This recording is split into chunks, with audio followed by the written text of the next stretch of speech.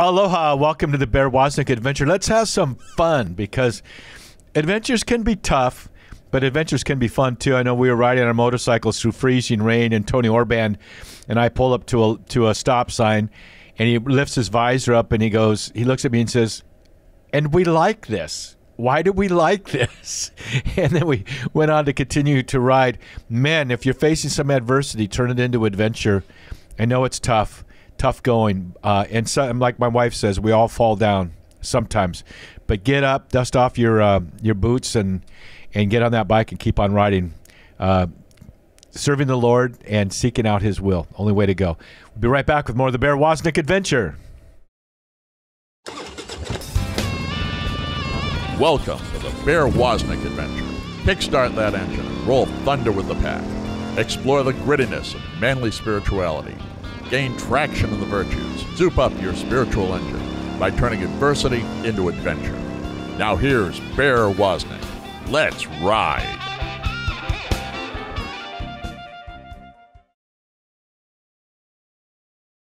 Aloha, welcome to the Bear Woznick Adventure. You know, my friend Jason Jones and I have this term we call Holy Spirit Action Plan.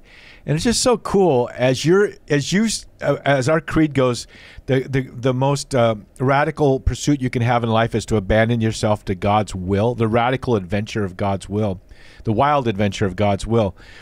When you abandon yourself to God's will, you get to see God do stuff because you're right there with Him, watching Him do stuff.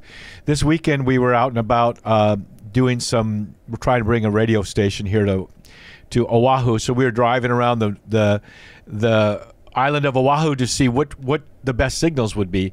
And we drove all the way out to Ko'olina, where I haven't been in several years, towards the west side. And we walked down to this little lagoon area, and I hear someone say, "Bear Woznick." And it was my friend Linda Zalesi. She just arrived from the mainland. Hadn't seen her in a couple of years, and she's got her big old suitcase. And she said, "This is amazing. This is a miracle." And we just go, Holy Spirit Action Plan. Holy Spirit Action Plan. So we sat down, had a good hour with our friend, and it was just amazing that we would connect right there. And then last night, Cindy and I are down at the Moana. We're listening to a beautiful keyboard player singing Nat King Cole type music. And I just know that the people next to us are special. So at some point when the music got low enough, I just introduced ourselves. And before we knew it, we discovered they were Christians and very involved in ministry, and we just had the greatest experience. So what I'm trying to say is this: when you feel that little nudge of the Holy Spirit, like I know Jeff Cavins, he'll sometimes just say, just want to remind you that God loves you and has a beautiful plan for your life. When you feel that little nudge, it might seem awkward, but as soon as you step out and make connection with someone, you might be surprised what the Lord has in store for you, why they needed a good word from you, or what beautiful relationship can develop. So that little Holy Spirit nudge, say yes to it and let the Holy Spirit Action Plan take place in your life. We have as our guest today Steve Ray, the author of one of the two books that brought me back as a revert to the Catholic Church's book, Crossing the Tiber. I didn't even know how to pronounce Tiber. I didn't even know where the Tiber was. I didn't realize it was the river going through the Vatican. And so it's my privilege to have him back as a returning guest. I believe this is our third time we've gotten to have Steve on our show. We interviewed him recently. We thought, I'm not going to wait 2 years to interview him again. Let's get him right back. So aloha, Steve. Where are you right now? I'm in Michigan. Michigan. Yep, but I won't be here for long. I'm leaving tomorrow morning. And starting then, I'm not going to be home much. So it's probably a good thing we're doing this show now together. I know you do a lot of church missions, but you also do a lot of pilgrimages. We're getting back in the air again. I've been all over the United States giving parish missions and conferences and men's conferences. I've been to Florida twice, Texas 3 times, Minnesota, Baltimore. I'm heading to Wisconsin now. Actually, Bear, you know what we did? There's some shrines, Catholic shrines in Wisconsin. Oh, yes. Yeah. And I put up on my website that we're going to take a pilgrimage there because I couldn't fly to Israel.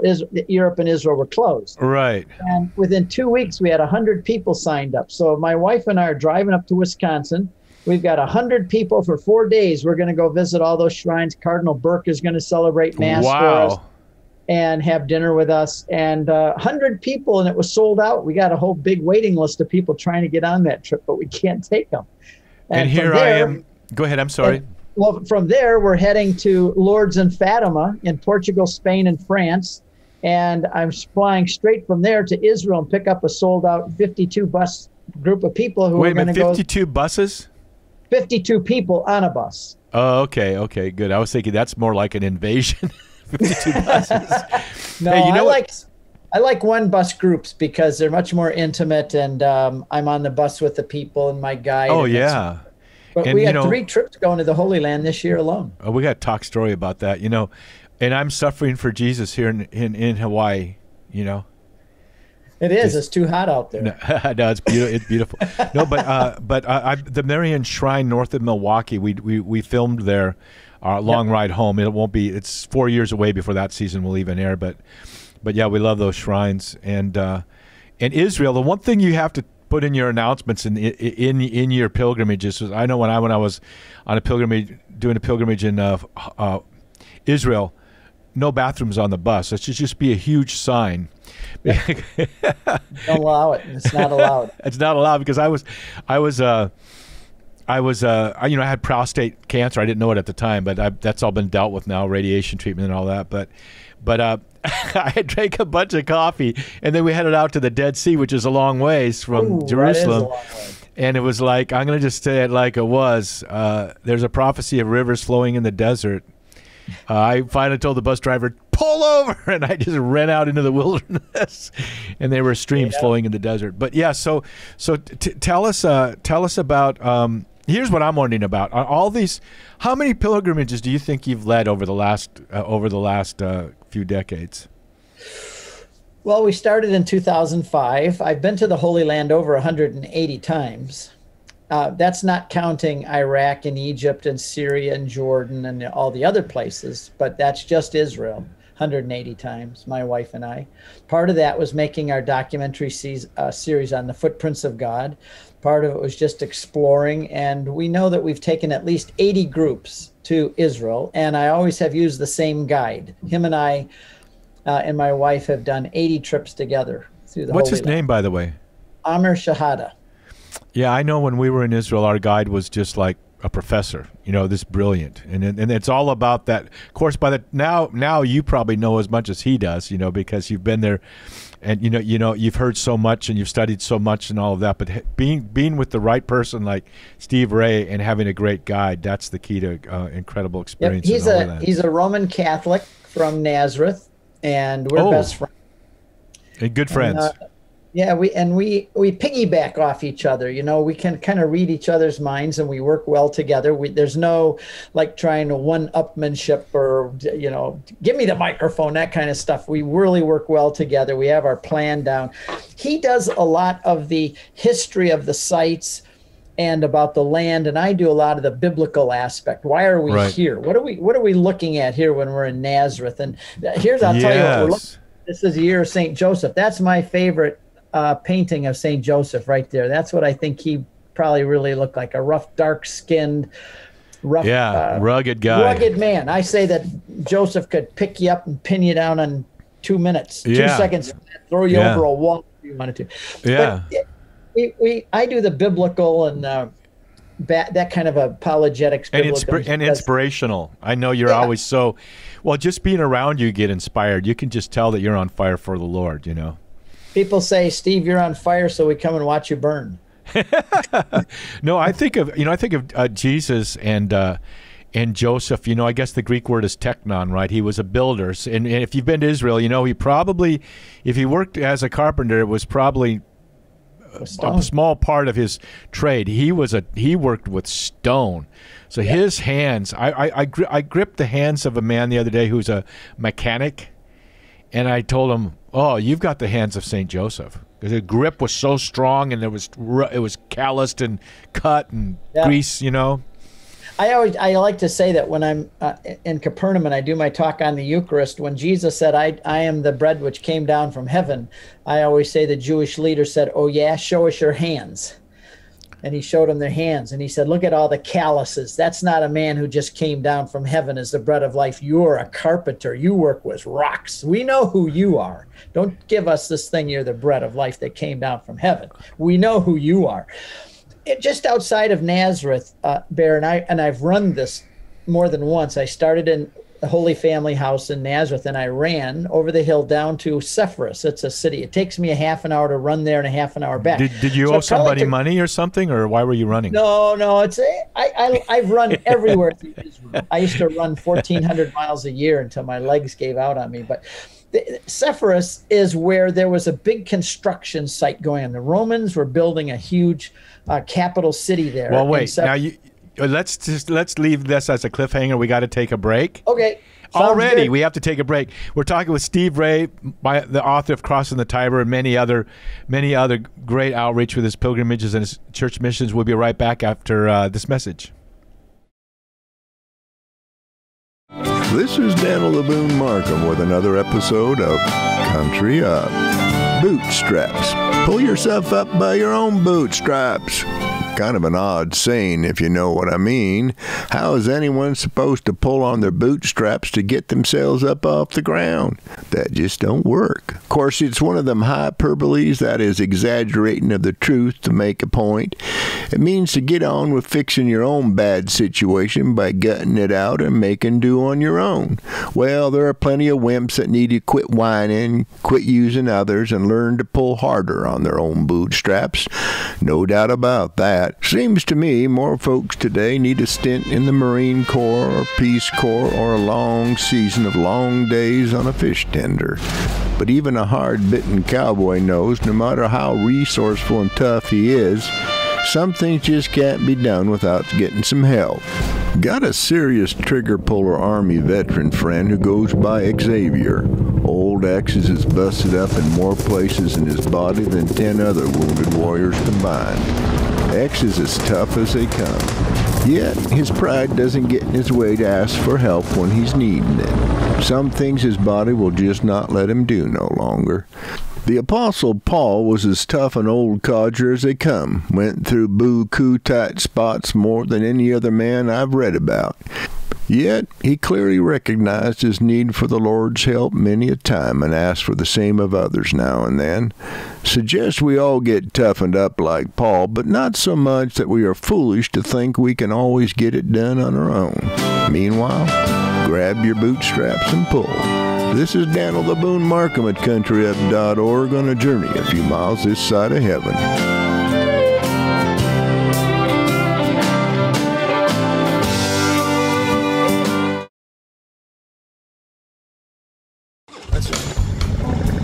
Hey man, I don't want you to miss out on your free stuff at deepadventure.com. Go there and subscribe to our weekly email newsletter. You get free video content, including the Bear Woznick radio show, video version on YouTube before it even airs on EWTN. And you can follow us on all of our social media. Go to deepadventure.com and subscribe. Get your free stuff. And if you're watching on YouTube, don't forget to press the subscribe button and ring that little bell. Don't miss out.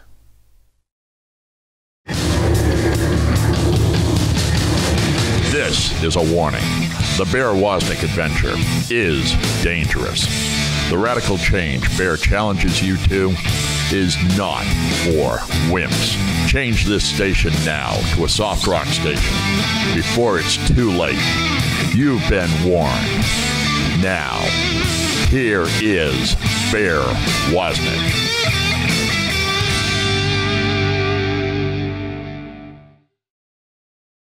Aloha, welcome to the Bear Woznick Adventure. We want to invite you men to join Bear's Man Cave and the School of Manliness. It's when you join the Man Cave, it's a secret Facebook group, and you can't join without going to our website, deepadventure.com, because it costs you $15 a month to join. So you can't just go there on Facebook. And when you join the Man Cave, you're in the company of a bunch of knuckle-dragging misfits, like those that joined King David in the cave of Adullam. You know, all the misfits kind of showed up, and they formed each other, and God formed them into the mighty men of valor. And that's what's happening in the cave. We share posts with each other, our challenges. We inspire one another. Iron sharpens iron, and then every every other week, we get together for a 1-hour Zoom video chat. So, men, go to the man cave so that God can help form you and develop your leadership gifts and launch you more fully into the ministry God's calling you to. And one of those things is men will say to me, "I wish I had a men's group in my community, in my church." And I just tell them, "Hey, it's your fault. If you don't have one, it's your fault." So we'll help you kind of get one started through all the different various programs, or maybe you just want to do something on the back deck of your porch, having a cigar and reading scripture together or something. But we help men develop small men's groups too as part of the Man Cave. We're talking with, and that's at deepadventure.com. So we're talking with Steve Ray. Steve, where can people contact you?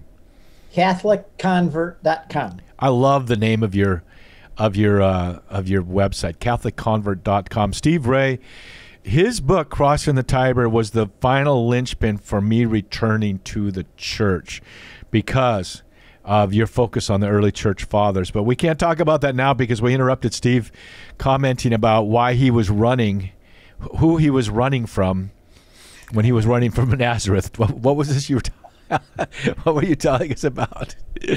Well, I love to explore. One of the things I like to do is, even when I take a group over there, my wife and I go days ahead of time, and I'll rent a car, or we'll go places so I can still explore, because I have an insatiable curiosity.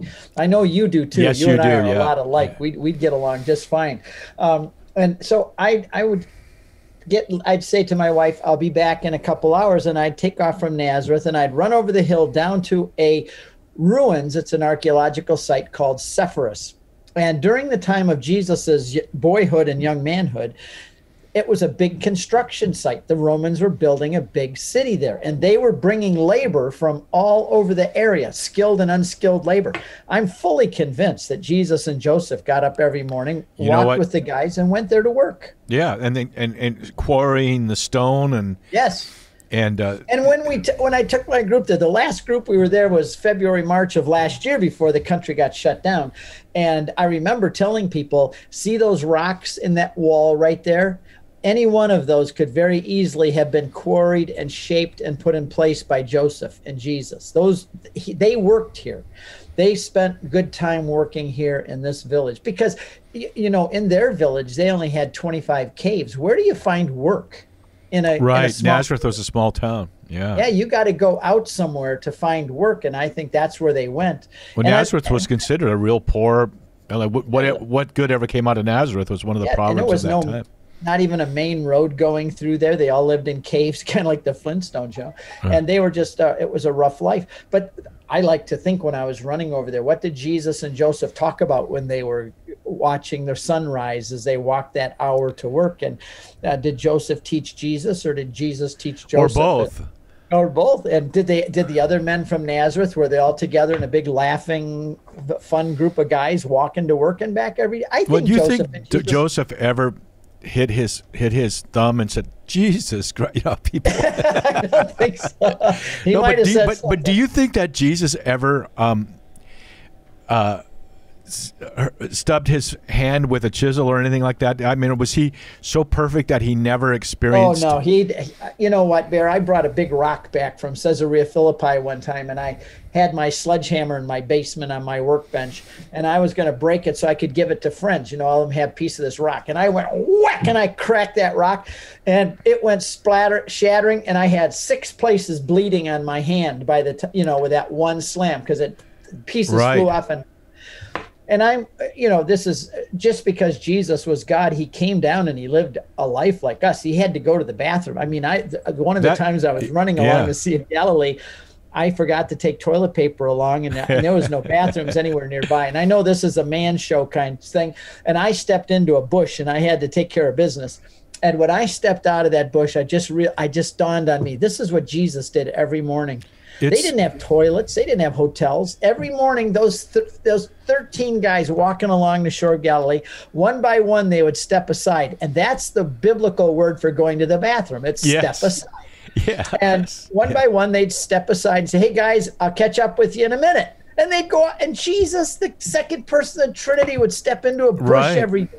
He got hungry. He stubbed his toe. He had calluses all over his hands. He was a manly man. You know, I was thinking that the step aside thing I think is kind of funny. I was thinking about this the other day when Elijah challenged the prophets of Baal to send fire. And he said, well, where is he? Has he stepped aside?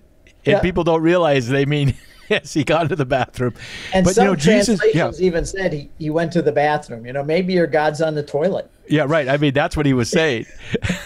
No, he was on the throne. But the thing about when you and I were in Israel, we bumped into each other at, what's the name of the hotel up there in Jerusalem where we were staying? Beach? No, up in Jerusalem. Oh, in Jerusalem, Notre Dame. Yes, and there was that, just to the side of that hotel, there is that three-dimensional statue of Jesus, the bronze sort of color copper statue of him based on the three-dimensional image of the Shroud of Turin. And when you look at him, you go, man, he was a tough dude. He was a manly man, no doubt about it. He was rugged. I do not like pictures of Joseph with his lotion soft hand holding a flower. Yeah, this me is not neither. The Joseph of the Bible. Well, God certainly wouldn't have chosen a sort of genderless male to protect his son. No, he was a manly man. I think he was probably, he wasn't a young kid. He was a manly man, just like most artwork shows him. And I think that he was strong. He was exceptional. He was quiet. He was somebody. Yeah, just think about this, Bear. Jesus is God's son, but God relinquished some of his prerogatives and gave them to Joseph.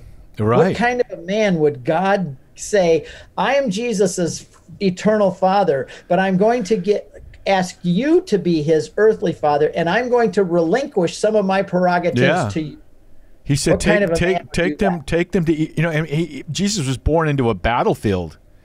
Yeah. You know, and so it wasn't too long after Jesus was born when he was spoken to in a dream, take him to Egypt, get him out of here.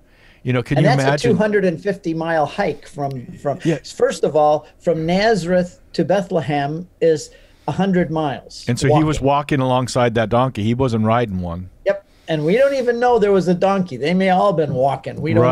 Right. There's just that image. It's almost worse than riding a donkey. I've ridden donkeys over there before. They're evil beasts. But then from Bethlehem to Cairo, where the Jewish community lived, and I've been to the home of the Holy Family in Cairo where they stayed. That's 250 miles one way. Right, and being on the alert for potential.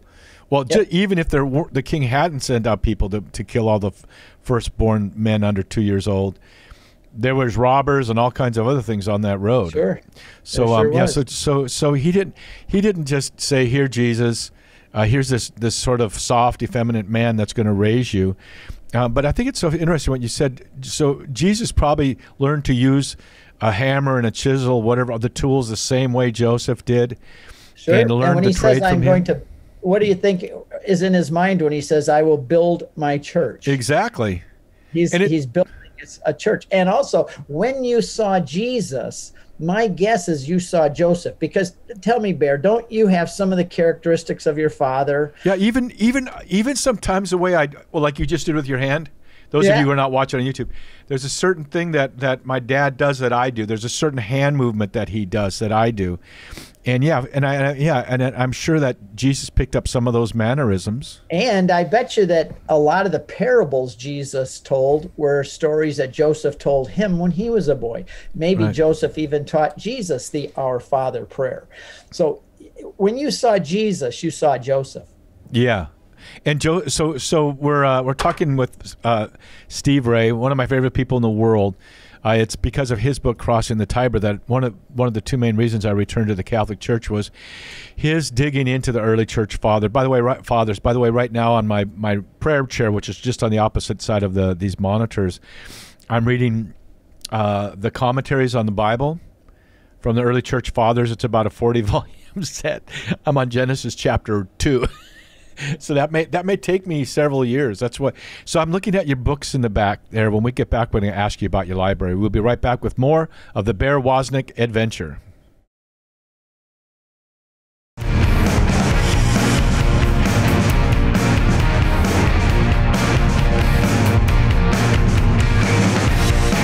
Aloha, this is Bear Bear Woznick, coming to you from my home in Waikiki Beach.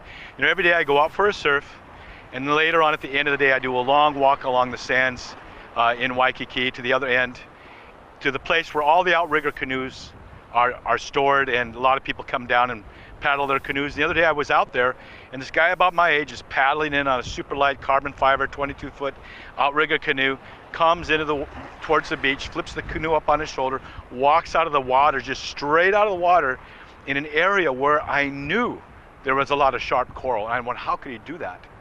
And I gave him the shaka, he walked in, and then I looked where he had walked, and it was super low tide, and I could see that somewhere, probably centuries before, someone had cleared out a path about that wide through that sharp coral. So he knew it, he could get off his canoe and just walk in. This is what lesson I learned from that, is that that's an ancient path through the coral that very few people know about. Jesus challenges us to follow the ancient path, to take the narrow way. The Didache said there's two ways in life. There's the wide way that leads to destruction, and there's that narrow way that leads to life. I want to follow that ancient path, the path that the magisterium of the church teaches us. When we did Long Ride Home, we rode in the Big Bend country of Texas, and the closer we got to the Big Bend, the narrower and narrower the roads got. No one goes to the Big Bend country. No one passes through the Big Bend country of Texas. They don't pass through it. You got to intend to go there.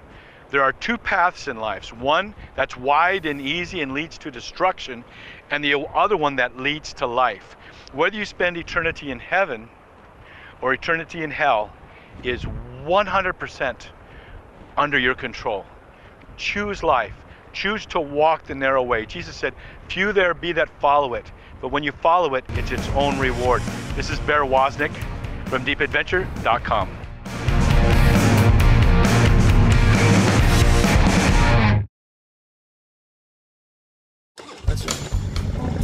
Deep Adventure Ministries is grateful to Notre Dame Federal Credit Union for underwriting the Bear Woznick Adventure on EWTN.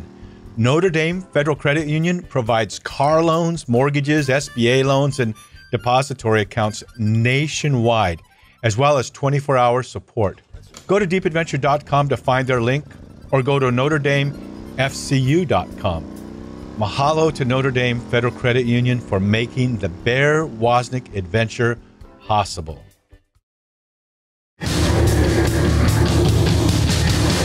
Men, yes, we mean you. Go to deepadventure.com and check out Bear's Man Cave, a men's-only Facebook group. Join the pack with other men as they challenge and inspire one another to manly virtue. Plus, you can dialogue with us in our regular video chat meetups. Plus, get your exclusive content. Join at deepadventure.com. That's deepadventure.com. Aloha, welcome back to the Bear Woznick Adventure. I'm your adventure guide, Bear Woznick. We want to invite all the women out there. We love you. The mama bears, we call you. You're so soft and cuddly and weak and meek. But au contraire, when I've had my cabin in Montana, Glacier Park, my wife and I were just there a few weeks ago, showed her where my cabin used to be. We learned how fierce mama bears are by the grizzly mama bears up there. You don't mess with them when it comes to their ohana. And so we love you and appreciate you, and we have a special outreach to the mama bears now. You can join the mama bears by going to deepadventure.com, and we're also setting up a secret Facebook group for you to be moderated by a woman and for the mama bears only. But look at what I have in my hand. This is a teddy bear, a small little teddy bear with a Catholic biker with the cross on its bottom of its foot and the sign of the fish. And he's called the Catholic Biker Bear, and someone gave us about 40 of those. We still have a few left, so any women who join the Mama Bears get their Long Ride Home coffee mug, and also the teddy bear. Plus, of course, you're going to be able to be part of a secret Facebook group, the Mama Bears secret Facebook group. So we have as our guest today Steve Ray, who Steve has led 180 pilgrimages in the Holy Lands. And one of the visions I have for a book is called the Man Cave, and just thinking of all the different caves that are mentioned in Scripture. And as we went to the break, you said, "I got to show you something. It's from the Cave of Adullam." And I think of our man cave as the Cave of Adullam. So what's up? You're going to send me this, right? You're not going to. You're going to give me this. I can't send it to you because I've only got one of them, and it's a treasure. Just break it in half. Well, it kind of is. That's I know. I'm messing with you. Tell us about it. Okay. Show us. This is it right here. So the people on YouTube can see this. This is a sling stone. Yes. This is a sling. This is one that's not broken, and this is what they did. They would. Those are like cannonballs, miniature cannonballs. It is. It's the size of a tennis ball, and this is a real sling stone. David picked up a few small ones from the brook, but if you were in the military, in the book of Judges, it says the tribe of Benjamin had 700 left-handed slingers who could sling a stone at a hair and never miss. These are the guys that followed King David around when he was being chased by Saul. The Cave of Adullam, we found it. And it was in my movie, David and Solomon. Yes, I remember this. David and Solomon. And it's off in the wilderness away from Bethlehem. And it would hold 400 men. It's a huge cave, but nobody knows where it is, Bear. It's all covered with trees, and it's out in the wilderness, and we had to find it. Well, that's why he had it there. That's why they were there in the first place, right? It was a hideout. And I found this sling stone in that cave. Oh my! And I think the reason it's still there, is it broke. What they would do is take a stone and they would chip it at night around the fire, and they would chip it so it was perfectly round. So when they slung it, it would fly straight. That's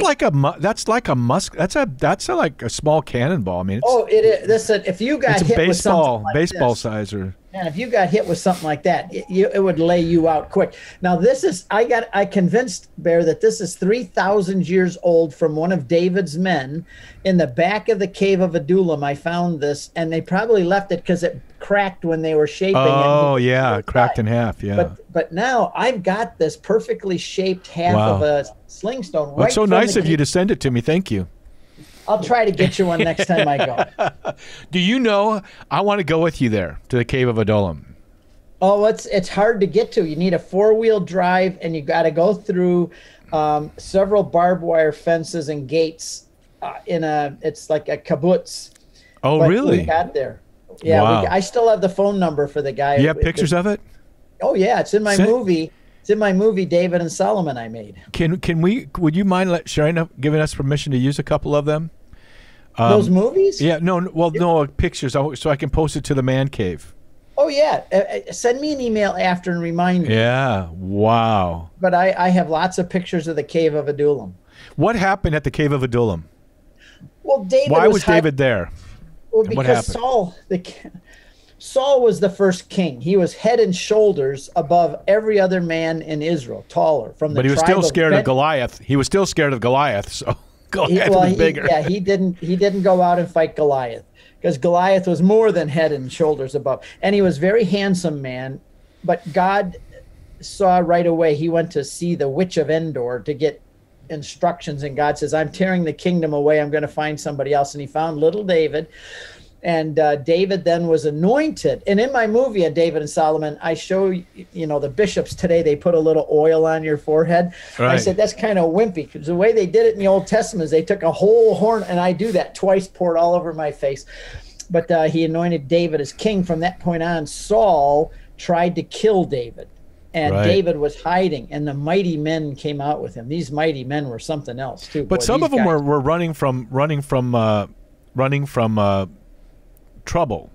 They might, but they were the warriors. But they became the warriors. Yep. Yeah. And they followed David. And so he was hiding in the Cave of Adullam, and then he went down and also hid in the caves of En-Gedi, which is down by the Dead Sea. And he hid in those caves for a while, too. In fact, it says that Saul stepped aside. Yeah, I know. I love this. This is the theme. This is the theme for this radio interview. Stepping aside when Saul went into the cave to step aside. And David cut a piece of his. David was hiding in that cave. He was. Yep. So that was. I've discovered all those places, Bear. That's one of the reasons I go there. You've been to the cave down by En-Gedi? Yes, I've been in that cave, and it's also in my movie on David and Solomon. Oh. Yeah, that area is full of caves. There's a lot of monks down in that area, even. Right? You want me to send you that movie I made on David and Solomon? Would you please? That'd be so cool.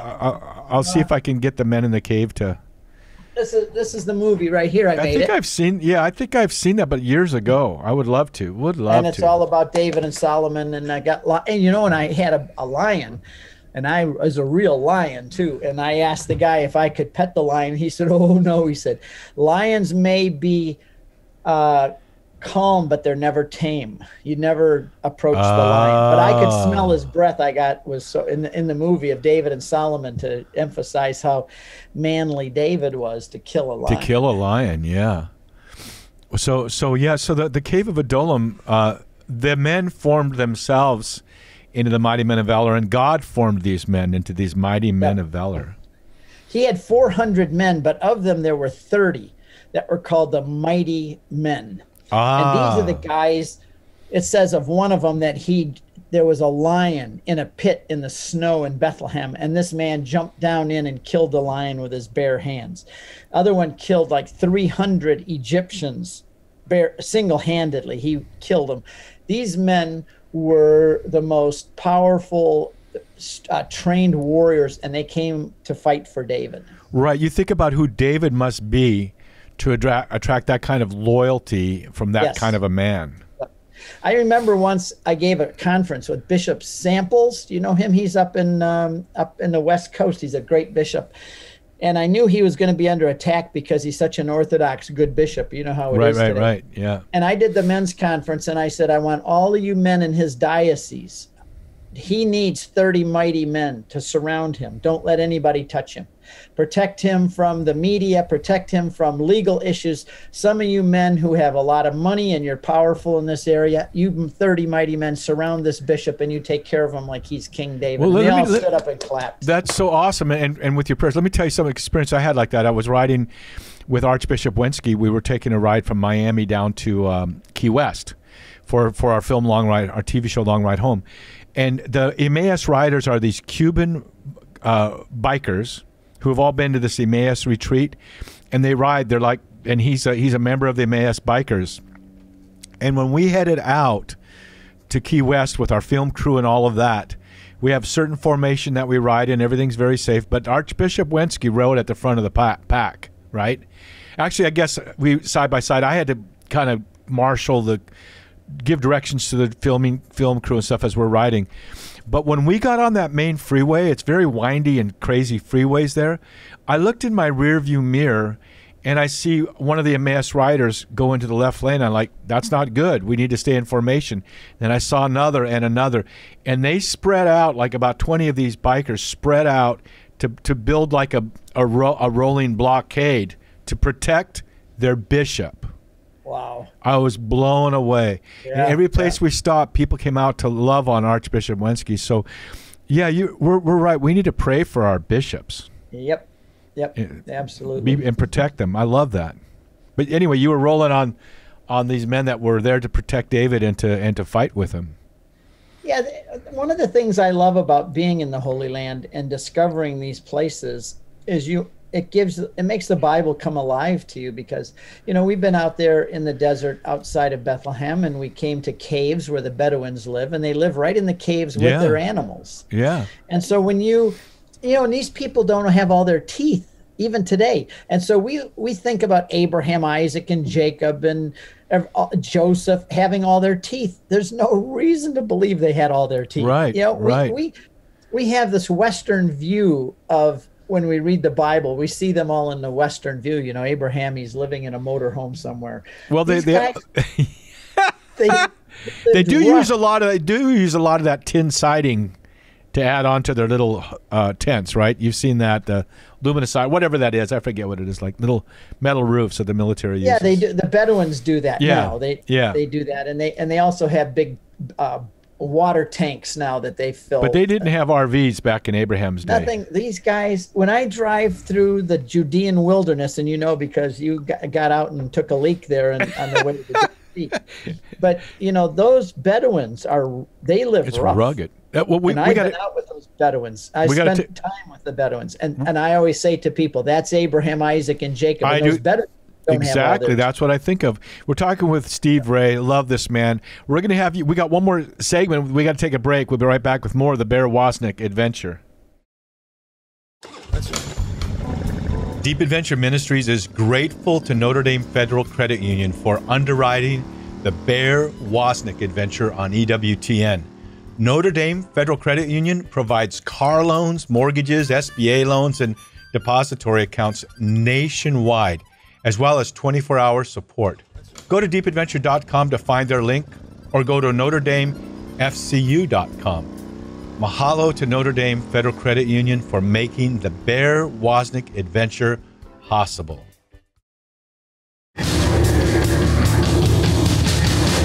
This is a warning. The Bear Woznick Adventure is dangerous. The radical change Bear challenges you to is not for wimps.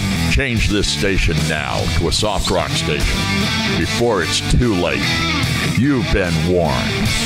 Now, here is Bear Woznick.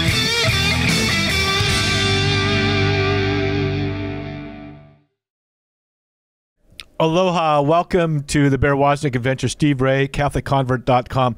Steve, I know that your calendar is pretty full, but if someone wants you to come and do a parish mission or speak to a men's conference or something like that, you probably won't do it?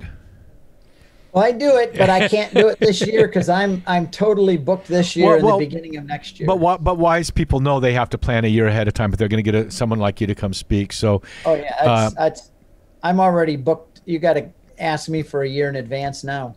That's just so great. Oh, can I ask you a year in advance to be on my show again? Sure, I'd love to come on your show. You're one of the easiest to be on a show with. You're fun. You and I are a lot alike, and we're both down to earth kind of guys. I did a show earlier today with a Jesuit priest who's a very good Jesuit, but boy, you know, those kind of conversations I have to prepare for. And I know. It's just fun talking with you. I know. You said, "What are we going to talk about?" And I just thought we're just going to let the Holy Spirit roll, you know, and go where the Holy Spirit takes us. You called it a Holy Spirit action plan. A Holy Spirit action plan. My wife and I call it a divine appointment. Right, or a Godsident. Right, when you meet up with someone and it's you know that the Lord has been bringing the two of you together for a long time.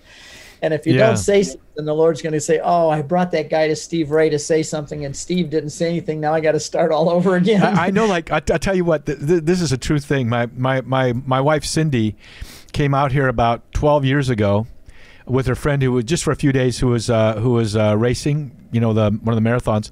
She stayed in. She has a picture of herself on the balcony of the Marriott, which is no more. I could throw a rock from here and hit the Marriott. Right directly across from my condo on the beach in Waikiki. She was right there, and God saying, "Hey, you guys, the holy guardian angels, you guys over here. Here, meet over here. You guys got to meet over here." But it was kind of funny. We eventually, of course, in God's timing, we did have our divine appointment and meet each other. But yeah, you got to be attentive to those moments, though. Like, what are you doing, Lord? You, like Paul said, be ready in season and out of season to speak, and you have to do that. And my wife and I, we try to talk to at least 3 people a day about the Lord when we're out. You know, there you go. Home, obviously. And is it when you first try to do that, it's almost like a bridge too far, but you get used to it, and as soon as you take a step in the water becomes solid. And there becomes this dialogue. Like if you say, even just today, saying "God bless you," people don't say that anymore. Yes. When I was a boy, they used to say "God bless you." They don't anymore. I say "God bless you" to everybody, and the response is, "Oh, well, thank you. God bless you too." Nobody's ever gotten mad at me for saying that. Right. And I see this cross everywhere. Right. It's the San Damiano cross. And I don't wear it because I wear jewelry, Bear. I wrestle snakes and ride camels. I don't wear jewelry, but I wear this because I get comments and it gives me a chance to talk to people. Yeah, and me too. I wear a Hawaiian fish hook. Some people know it as the Maui fish hook from the Maui movie by Disney. But the new one that I have, the new rope, I'm never allergic to anything, but I'm allergic to that rope. But I wear it. It's a Hawaiian fish hook. Because people say, "What is that?" And I go, "Well, it's a Hawaiian fish hook. I'm a fisher of men." Good so for people you. ask me when I go speak, they go, "Why aren't you wearing this or why aren't you wearing that? Why are you wearing this?" It's because you just asked me the question, "Why are you wearing it?" That's why. Yep. It's a great way to start a conversation. I was at the airport a while back, and this young man, probably 35. Isn't that something when I say a young man is 35? That shows how old I'm getting. Those little kids. And he noticed this and he said, "Oh, that's beautiful." And I said, "Well, thank you very much. I wear it proudly as a Catholic." And he says, "Oh, so you believe it?" And I said, "Sir," I said, "I believe it enough to die for it." And he goes, "Well, watch him." He walked away. He was angry at me a little bit. But he sat next to me on the plane. Oh, my. Yeah, I love that. Love that. And he taps me on the shoulder once we get, and he says, "You really believe that, don't you?" And I said, "Yes, I do, enough to die for it." He says, "Well, I don't believe in anything. I'm an atheist, but boy, would I love to believe in something. Can you convince me why I should be a Christian?" And I had him for 2 hours on the plane talking to me. But that wasn't, that was absolutely Holy Spirit action plan. Yep, that was Hey, I want to ask the people that are watching, Steve, we post this to YouTube. So who are listening to this, go to YouTube. When we post this, it'll be posted. It's posted right now. And write in the comments the Holy Spirit action plans that you've experienced, when God's used you, and encourage each other, but there's nothing more. I'm a surfer, and surfers know about surfing waves. We know we paddle out. I have my morning prayer time, did the Liturgy of the Hour this morning, doing my consecration to St. Joseph. Finally, the whole man cave is doing it. And I paddle out, and I look and I observe which direction is the swell coming from, what reef is it hitting, what board should I use, and then I wait, and then I paddle in and I ride that wave. I don't try to force my will on that wave. I let that wave tell me how to ride it, and that's what moving in the Holy Spirit is like. It's like riding a wave. Even Jesus said it's like the wind. You don't know where it's going to blow. You don't know, and it's kind of exciting to just put yourself in the hands of God. At a talk I gave one time, my wife likes to say you should put your antennas up. Zip, zip. Who does God want me to talk to today? Exactly. No, exactly. And I say to people, tell God you want to talk to at least one person a day, 2 people, 3 people a day, and then go out and wait for God to bring those people to you. And people have said, my life is so exciting now. It used to be boring. Now all the time I'm looking, is that one that God wants me to talk to? So you say something to them to maybe spark the conversation, and then they'll take the hook, and next thing you know, you've got a nice conversation. And ask them questions. People love to, I remember when my dad first, our whole family came to the Lord basically at the same time. Back in the day, the Catholic Charismatic Renewal, all 6 members of the family within about 6 weeks. And they said, well, God wants you to be a witness. And Dad said, well, I'm going to see a traffic accident? No, not that kind of witness. But I love that too. And then all you're doing is loving people and asking them about themselves, and that genuine affection for them. The Holy Spirit. Let's talk about the Holy Spirit. People talk about Jesus and the Father, but because the Holy Spirit's so humble, he's always pointing at the Father and the Son. But isn't the Holy Spirit a great friend? Yes, and he's also the quiet, mysterious one.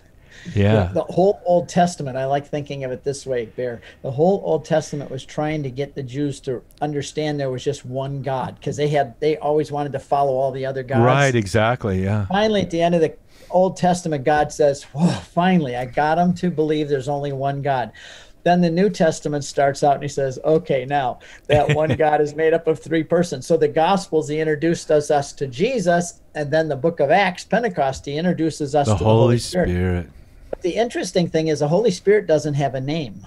Yeah. At least not one we know. He only has a description. He's holy and he's a spirit. Yeah. And he is an advocate, like an attorney for us. He fills us.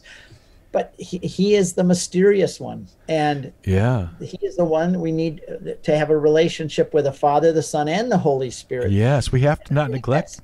That's new to a lot of people. Well, in Genesis it says, and the God said, "Let us make man in our image." So there is that kind of hint of the Trinity, and then the Holy Spirit was over the face of the deep, hovering over the water. And the Spirit of the Lord would fall on the prophets, but it was still always understood in that unique way. But the Holy Spirit, he's our friend, and you want to stay, you want to stay close to him and say, Holy Spirit, what shirt should I wear today?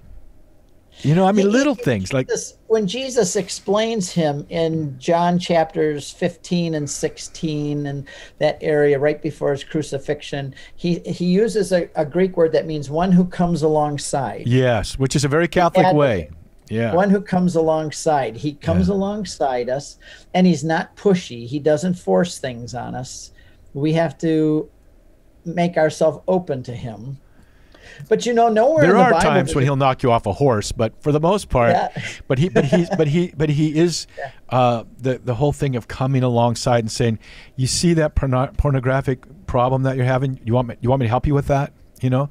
But Steve, we're already out of time. I just want to close with this. Wow. In Hawaii, we use the word aloha.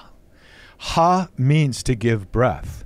And the early church fathers taught us that the love of the Father and Son is the Holy Spirit. That's why he proceeds from them, because it's that love. And I've always thought, I've asked Mike Aquilina and others this, there's no record of this anywhere with the early church fathers that I know of, but when the cloven fire fell on the disciples, I think of that one fire, but it's the love of the Father and the Son, that fire of their love, the clovenness of that flame being that Holy Spirit. But in Hawaii, we say aloha, which means to give breath. And Jesus said, my peace I give you, my peace I leave with you. And he breathed his spirit on his disciples. They call people here in Hawaii who are not from the area haole, which means to have no breath, because Captain Cook didn't nose breathe with them when he greeted them. He shook their hands. And so that's why Steve Ray, right now at CatholicConvert.com, that's where you can find Steve Ray. We're going to close with my normal closing. Will you say aloha with me when I start? Sure. To give breath of the Holy Spirit. May the breath of the Holy Spirit aloha you. Aloha. Aloha.